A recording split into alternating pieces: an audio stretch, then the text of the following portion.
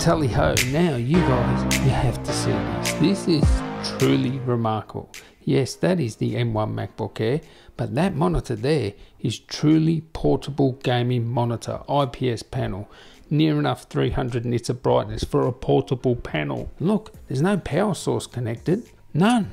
No cables, no power. It has battery, and you can game for like, you know, 2.5 hours, maybe 3 hours on battery with no power. You can actually power it with a portable brick here, a portable power brick if you run out of power. So it really is truly portable. It lives up to the name of portable gaming. 240 hertz. High-res audio. It has sound too. Now you might be thinking, well, who has enough room for this sort of stand here? Well, you've got this foldable stand, and by the way, only the premium model comes with this. It is expensive, this thing, but man, come on, 240 hertz gaming on battery, woof.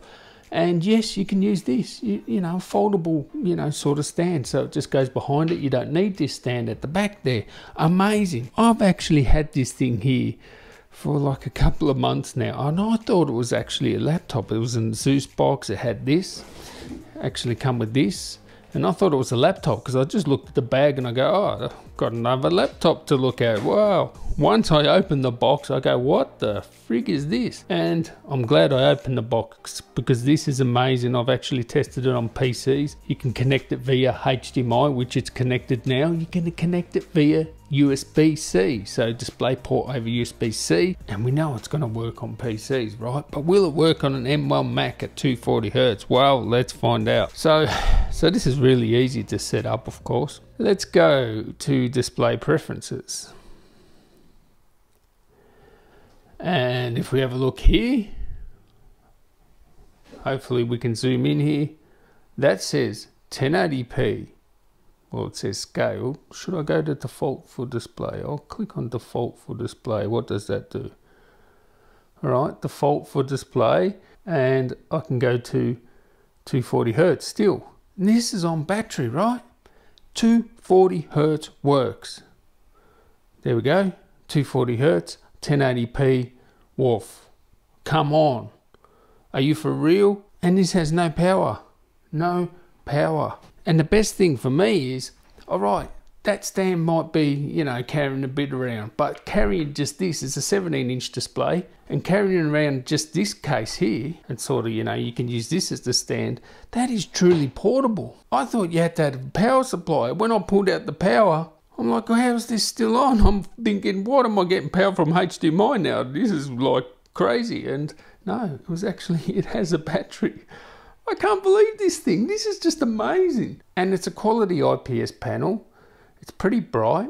It gets to about, you know, 290 nits, or near enough 290 nits I've measured, and nearly 100% sRGB. Let's just say 100% sRGB. It's that close that it's not even worth mentioning. And yes, let's have a look. How fast is the arrow going?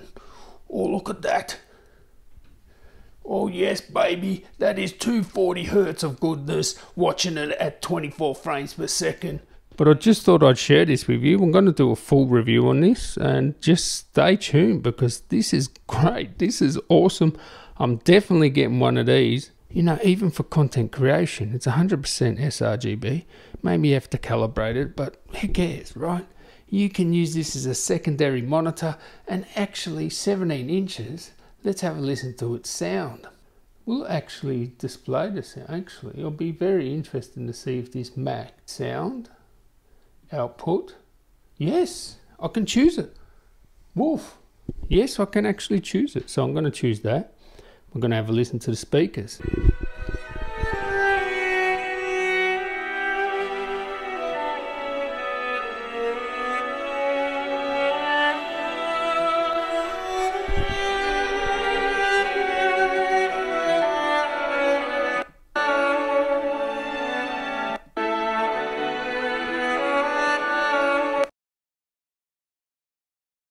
Yes, he's in! You know it. You know what's happening tonight at House's house.